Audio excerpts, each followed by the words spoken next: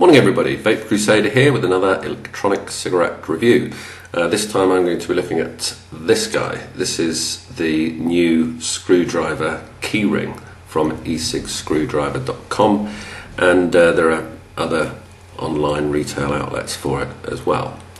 It comes in a kind of blister pack here with that kind of hard plastic cover on, but actually that's not a problem. You just flip it off the back. It was really easy, so there was none of that hacking about with kitchen knives and so on that I'm sure we're all familiar with. It also comes with two cartomizers, which I've tried and they're fine. They're vanilla flavour and they're tobacco flavour, and I don't particularly like that. So as it's a kind of standard 510 fitting, I've just whacked in a rock 16 milligram vanilla, which is one of my favourites. Okay, so that's that. It also comes, I should say, with a nice little sort of USB charger that actually feels pretty tonk. Seems well made, and in fact, the whole product comes with a really good sort of feeling of quality. So that's all very good. Now, as I say, the main thing about this is the size. I mean, have a look at that. It's very, very small. You can see it there on my hand, and I'll put it up now next to, there we are, that is a Libero Realis, which I thought was really the smallest e-cig on the market. This is actually, I would say, 2 or 3 millimeters shorter than that, which is really very good.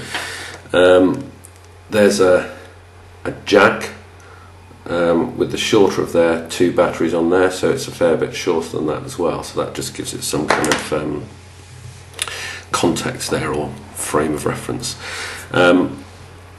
What it does have, of course, though, is quite a bit more sort of diameter than these other guys. That's the Libero again, and of course the reason for that is that the battery is a lot more powerful. I mean, normally you find with these mini cigs that the battery lasts an hour or two, and then you're having to recharge it and so on. And that's not a massive problem, because you've normally got a portable charging case and you've got another battery charging, and you just swap them over. So that's fine. But this is quite good, because if you just want to sort of go and not have to sort of think about portable charging cases and so on, it's great, and it relieves you of the problem of thinking too much about charging. So it's a very powerful little battery. I think it's 350 milliamp hours, and I reckon as a sort of former 30-a-day smoker, I probably need 700 or 800 milliamp hours to get me through the day. This gets me through half a day without any problem at all.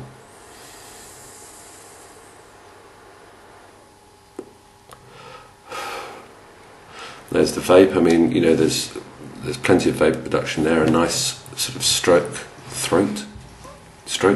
Do I mean that? I mean throat stroke.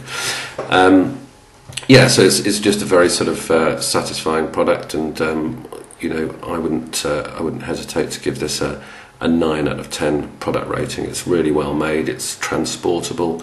It's light enough and small enough to be transportable, but at the same time kind of heavy enough to give you a really sort of good feeling of quality. It's got this kind of little lanyard thing on there, which you can attach to your keyring, I suppose. I wouldn't, because I don't like things dangling around on my keyring, but I guess that's up to you. So yeah, 9 out of 10 for this product. Really very good. And I think as well, it's worth saying that if you're new to the world of vaping, this would be a really good kind of entry-level product for you.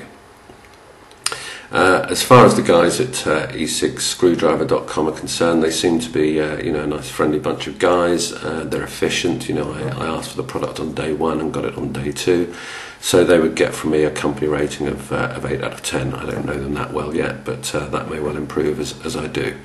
So all in all, a good company, a great product. Go out and buy one. Thanks very much.